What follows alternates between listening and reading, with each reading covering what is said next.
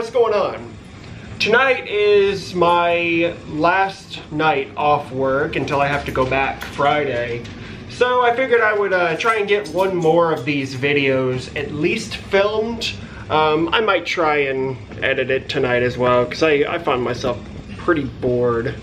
You know, these shifts where Kaylee's gone all day and I'm here. All right, let's get into it. We are mostly going to stick onto like the death metal end of things today. But we have a bunch of different types of death metal that I'm going to talk about, just to keep it interesting. So the first thing that I'm going to talk about here is something that is fucking nuts. And this is actually a 10-inch. I'm not really sure that I have any other like death metal 10-inch records. But it's also kind of a stretch to call this just death metal. This band labels themselves as like experimental brutal death metal. And I think that that's a good way to sort of summarize this, because I mean, just if you take one look at it, you probably have an idea of sort of what it sounds like. But we'll talk about it. This is meticulous butchery with induced serotonergic despoliation. So again, kind of a typical band name and album title for like the sort of brutal death metal type stuff. But this is great. Like, it's super weird. Lots of really strange like time changes in the drums, and really the drum performance on this thing is just fucking deranged. Like, it's a very intense drum performance. And they have that kind of typical sort of like kind of brutal death metal tingy sound. Lots of like pinched harmonics and stuff on this one as well. But what's so cool about this is, like, there are moments on here, specifically on the second song, which is the title track, which is the one I'd recommend you listen to because it's got the most sort of diversity in it. But it's like, there are moments that are almost like jazzy synth moments. Very strange, like super duper weird for this style of like brutal death metal. But it's so fucking cool. There's moments where it kind of breaks and it's just like the sound of the drums with like rushing water. It sounds like water, probably supposed to be blood. But this thing is just absurd from front to back. The vocals are very like bullfrog, toilet bowl vocals, which I fucking love. But yeah, man, no complaints here. I love stuff like this. And though it is absurd, it's definitely worth a shot. Even if you don't normally like stuff like this, maybe it'll do something for you. But if it doesn't, I understand. So there's the album cover there. It's just a picture of like guts, and then a photo of somebody's face peeled back with their skull cut open. Love that for them. There's the back cover right there. More of just kind of what's on the front behind the logo and the image there. 3 tracks on this one, all on one side. This is put out through Night Rhythms, and it is limited, 150 copies. I have number 96. So this folds open, and actually the way that it like is kind of described is like this can be folded over for like an alternate album cover, but it's basically the same thing with just different colors. And this side here just has, yeah, I guess this is a one-man project. So the vinyl itself is actually not pressed vinyl. It's like lathe cut, which is cool. I don't have any, I don't think I have any other lathe cut records. This one sounds good. It sounds maybe a little bit thin, but you know, I don't know. I don't know if it's like normal for lathe records to sound a bit different than pressed vinyl. I'm sure it probably is, but I'm not really the audiophile type. The back of the record is like screen printed because it says just single-sided. But yeah, man, I've been really into this one the past week or so. Played it a bunch of times. I really like it. Oh, one complaint I have about this is the cover is not actually big enough to, like, you know, go around the entirety of like the inner sleeve. So that's cool. So I really like this one, and hopefully somebody here ends up liking it as well. So that's Meticulous Butchery, Induced Serotonergic Despoliation.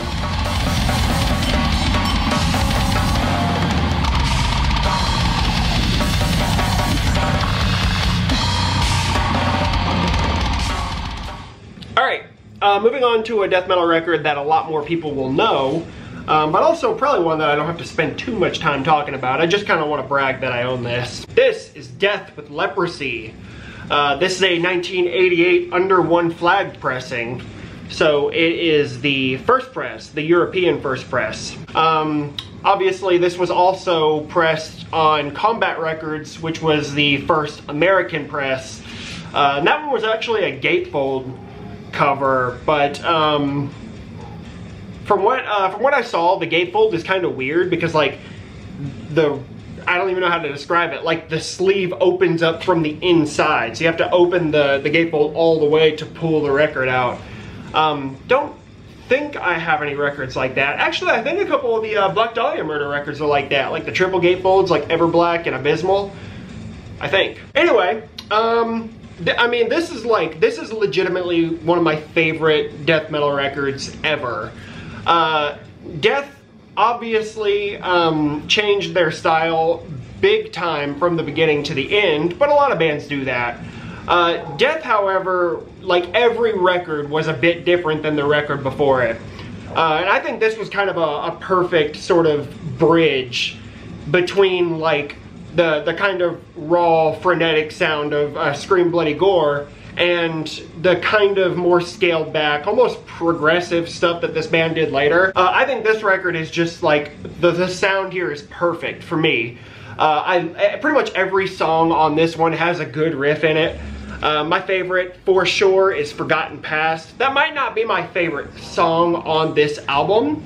However, like the part in that song, like the guitar solo in that song, that kind of just ends and then that first riff kicks in again, it's fucking, obviously, like Pull the Plug is probably the most sort of iconic song on this one, and that might be my favorite as well. I mean, I don't know, dude. The title track, Leprosy, Born Dead, Choke on It, Left to Die, fucking, it's so goddamn good. I love this record.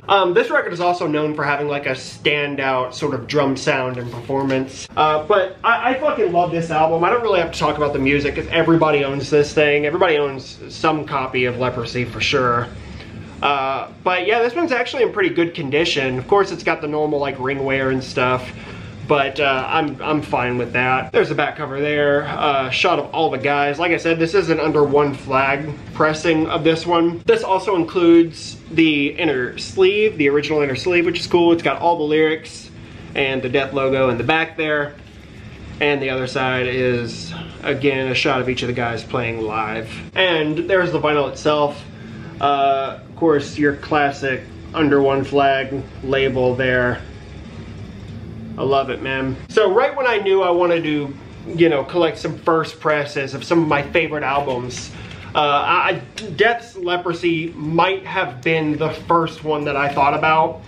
And I'm so pleased to own this. And like I said, I don't need to talk about the music, but I just wanted to flex a bit because this is like, this is such a cool piece in my collection. Even though you know it, play it again. That's Death with Leprosy.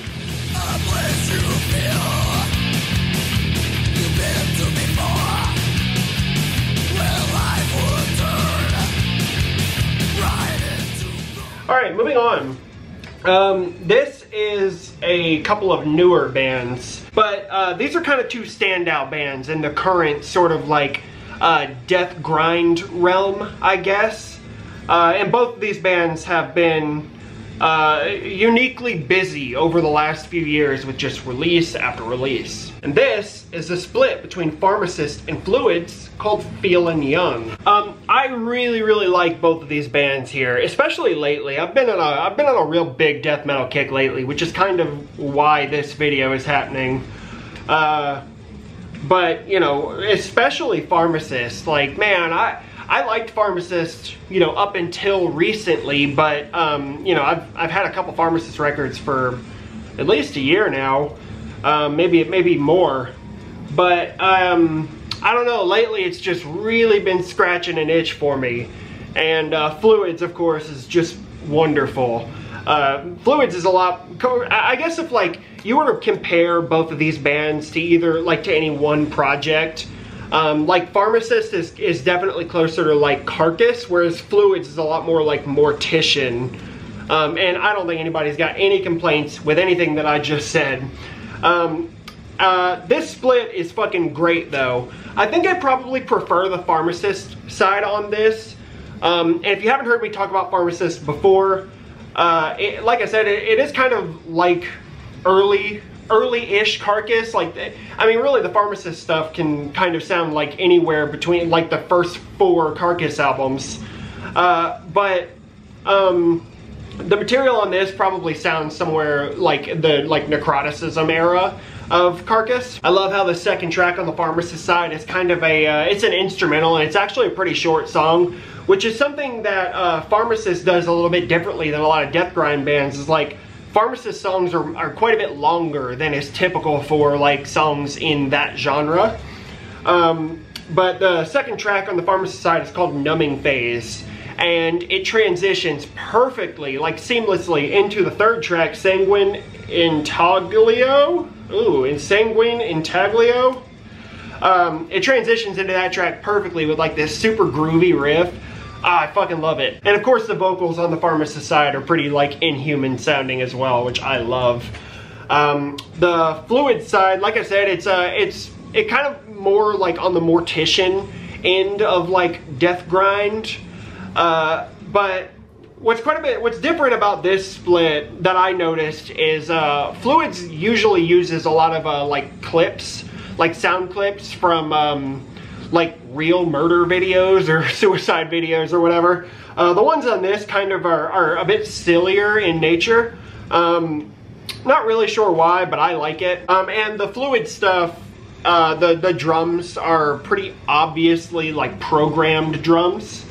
Not everybody's into that. I don't really mind personally.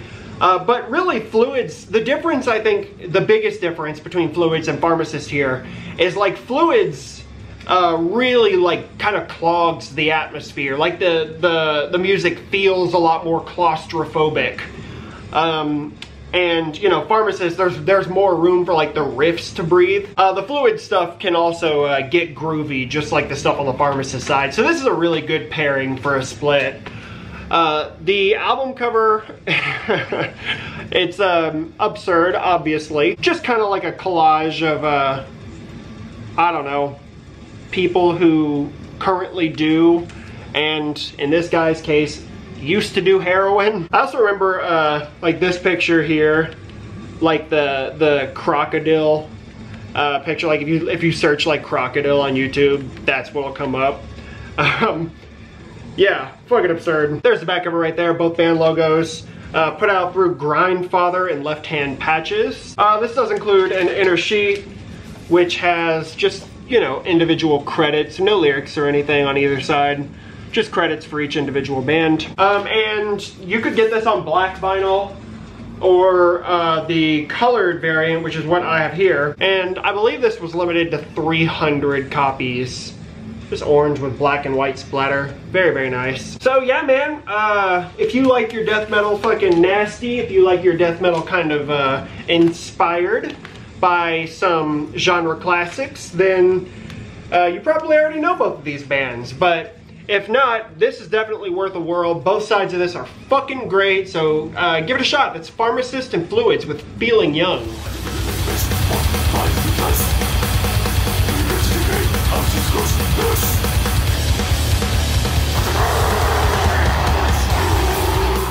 All right, moving on. This is a kind of a staple for my like early venture into death metal, especially brutal death metal, but really like this band was one of the earliest for me.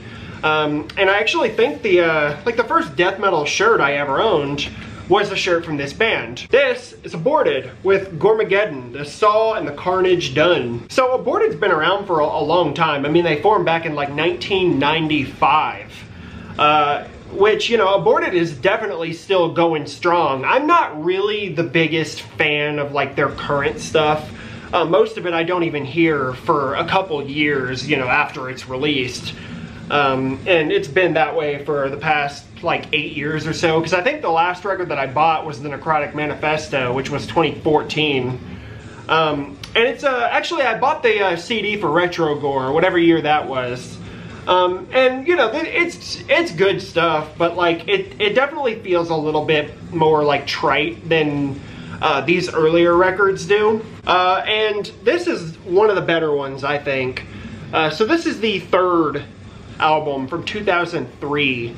And this is actually the first repress of this one, which was, you know, long overdue, it would seem. Out on Listenable Records, which is who did the first press of this one as well, so, you know, they took their sweet time for no fucking reason. But this is fucking great, man. There's a lot of, like, depth to this album. Though it is brutal death metal, Aborted has a way of feeling just completely unique to anything else. Like, especially the vocals. Sven, the vocalist of Aborted, it's been the same vocalist since the very beginning. His vocals, literally nobody else sounds quite like that.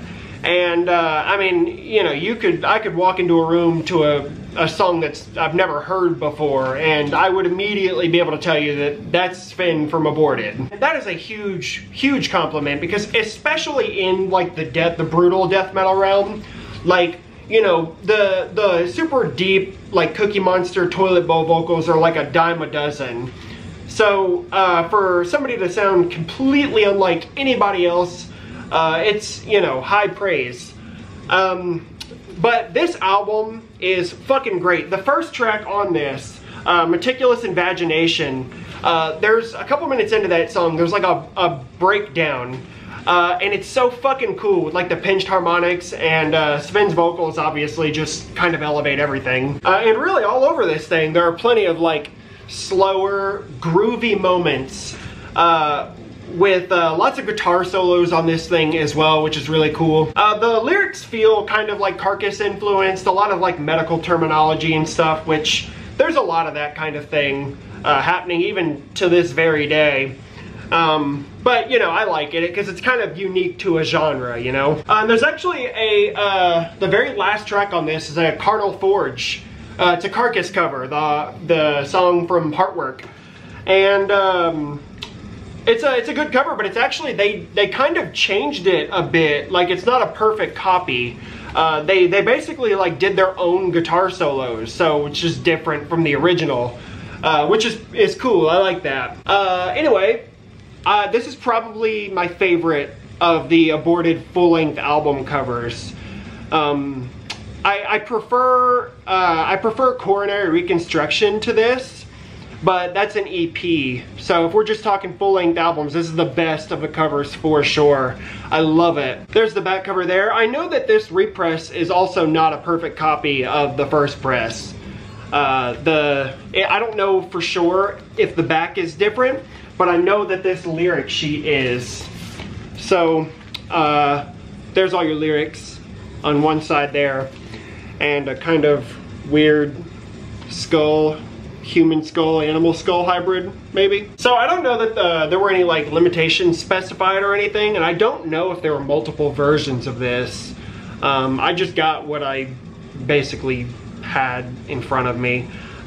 Translucent red, very nice. So yeah, Aborted kind of needs no introduction, obviously. Like, if you know brutal death metal, you're well aware of Aborted.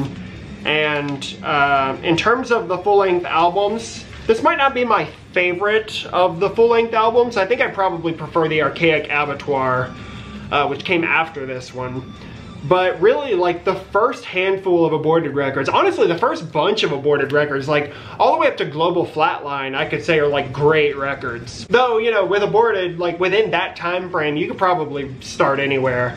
But as for today, I am recommending Gormageddon, The Saw, and The Carnage Done.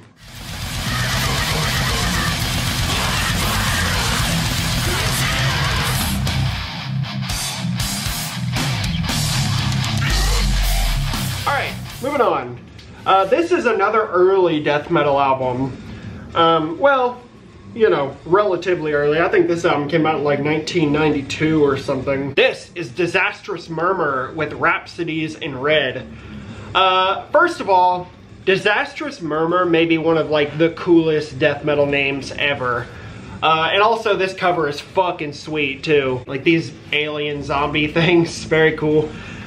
So yeah, man, Disastrous Murmur. This band is an Austrian band, formed back in like 1988, so it was pretty early for death metal. So I couldn't tell you the names off the top of my head, but I know there was a couple demos that came out before Rhapsodies in Red, because this is the first Disastrous Murmur full-length album. And I think this band is still around. Not certain about that, but I know that they did more records after this, but none of them really have the kind of acclaim that this first one does. And this is a great fucking record. Like, right off the bat, actually, when I first, if you put this record on, like the very first track, Disgorged Bowel Movement, right off the bat, it kind of sounds like something Cannibal Corpse would have done around the same time. But Disastrous Murmur has a lot of little intricacies that like Cannibal Corpse would never do. Like, there are keys on this album, and they're used kind of sparingly, but you know, and not always. Like, there's a track on here, fuck, is it Into the Dungeon maybe, that starts with like just like a little synth intro. And, you know, Cannibal Corpse would have never done anything like that. But there are parts on here musically that sound kind of like that, to give you an idea. The bass on here is very audible, which is cool. The vocals are super, like, throaty and raspy. You know, again, it's not, you know, that's not unheard of, but it's also not really a dime a dozen either. I dig it. This is a 2022 Osmos press, so this is pretty much brand new. And like I mentioned earlier, that album cover is fucking sweet. There's the back cover there, just all of the track listing and a shot of the band. This comes with an inner sleeve, individual shots of the guys and the big band logo, and all the track listing on the other side. So this record, I remember, was like limited to something weird. It wasn't like a round number. It was like 490 something copies. And it is on this green, like swampy green vinyl, which isn't coming through perfectly on here, but I promise you, hey, it's green. So yeah, man, definitely not a secret or anything. Disastrous Murmur is probably pretty well known, but you know, I just recently picked up the first Disastrous Murmur record in my collection, so you know, not that I'd not heard it before or anything like that. It was just kind of never really readily available as far as I can remember, though Osmos is pretty good at keeping things in press, so maybe I'm wrong. But if you haven't heard this, give it a whirl. That's Disastrous Murmur with Rhapsodies in Red.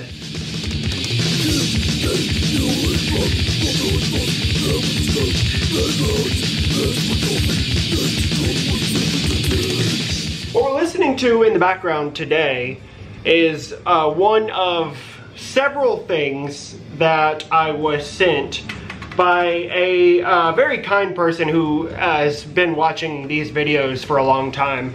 He messaged me on Instagram a couple weeks ago, and just asked if he could recommend me something, and he did.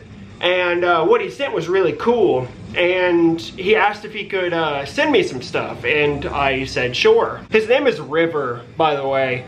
I'm sure he'll be watching this. I'll probably send him this video because I'm going to talk about both the records that he sent me, but I'll also show the CDs as well. What we're listening to right now is this. This is a 2022 album from Organectomy. This is called Nail Below Nail. Really, really cool. This is kind of the odd one out of the stuff that he sent me, because this is more like brutal death metal, slam metal kind of stuff.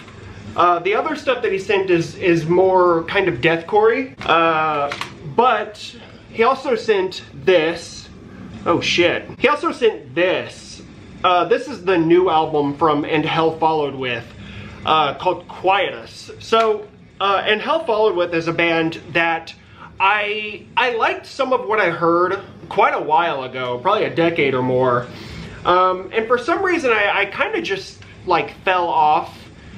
keeping up with their stuff. Maybe it just kind of happened around the time that I fell off most deathcore stuff. You know, there was always a couple bands that I kept up with, like, I mean, like Carnifex, but like, really, you know, my taste of deathcore is very stuck in like the late 2000s.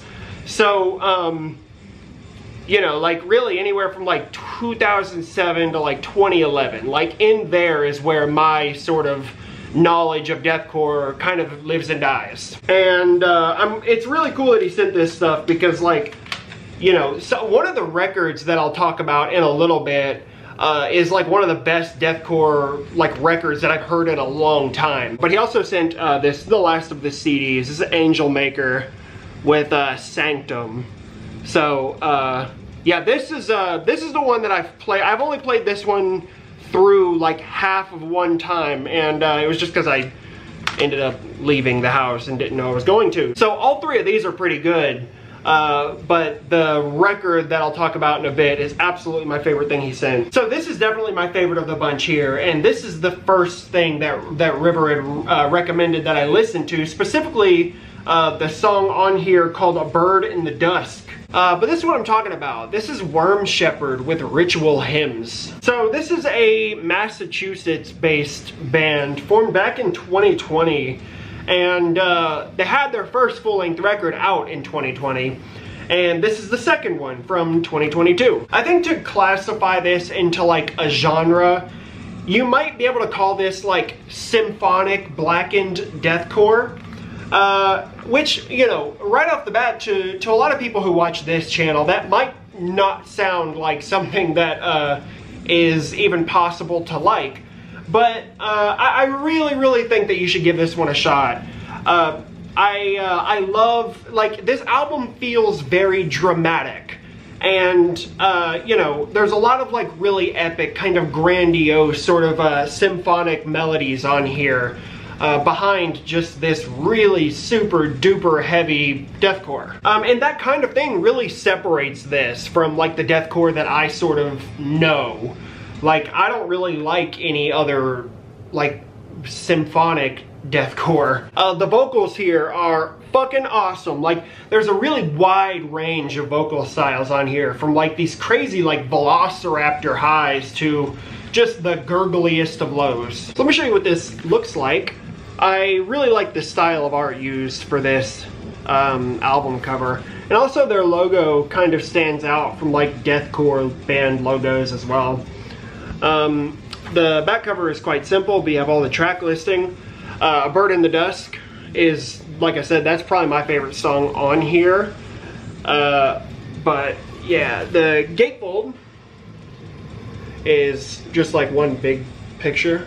Very cool. Also, I didn't mention it, Scott Lewis from Carnifex does guest vocals on A Bird in the Dusk as well.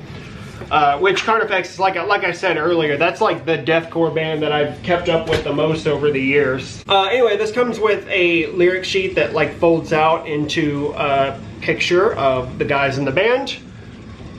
And you have all the lyrics on the inside there. I'll also say that the lyrics here are quite a bit better than most of what I'm used to. Like, they're not, it's definitely not the same kind of lyrics for things like Carnifex or the earliest Suicide Silence albums that I'm familiar with. So I don't have much to reference, but this is different than what I would have expected from a deathcore album. So this is a double LP. This is the Hazel Iris variant of this. Both of them look the same, so I'm only gonna show you one. But yeah, very cool. It's like black with just, or clear with black splatter, rather. Yeah, 500 copies. I only have like one other record that looks like this, and I think it's Craft Void is like clear with heavy black splatter like this.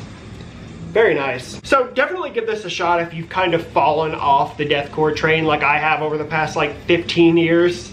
Because this is definitely kind of like a fresh look at what deathcore can be. And because of that, I'm really into this record.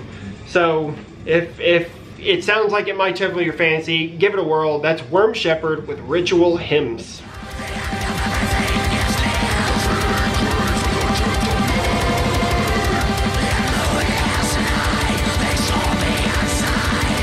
Alright, last one for this video. This is the other record that I was sent.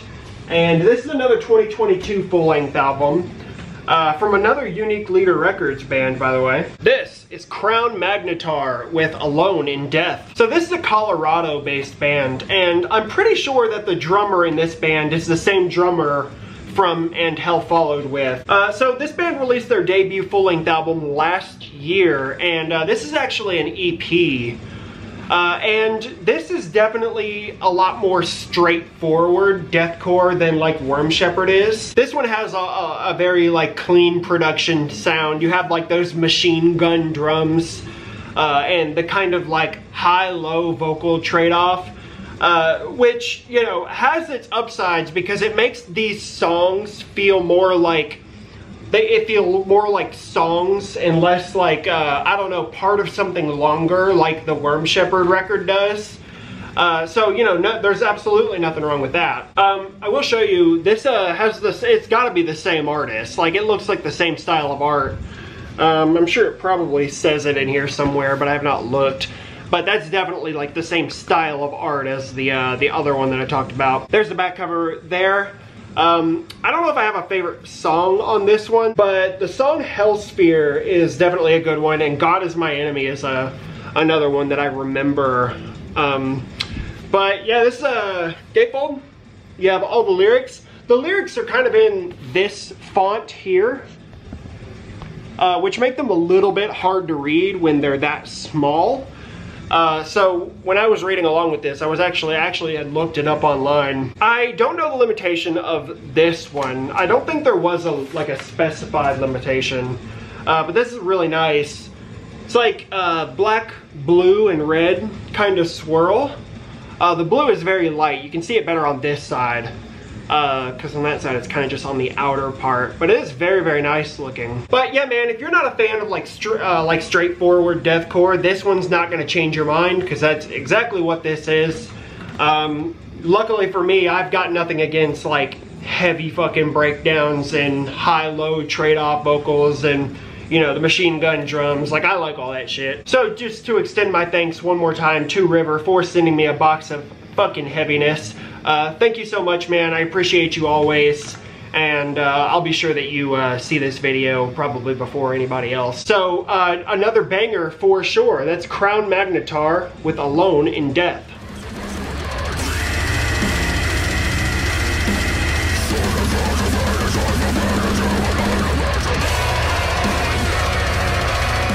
But that's gonna wrap this one up. I feel like this one went okay.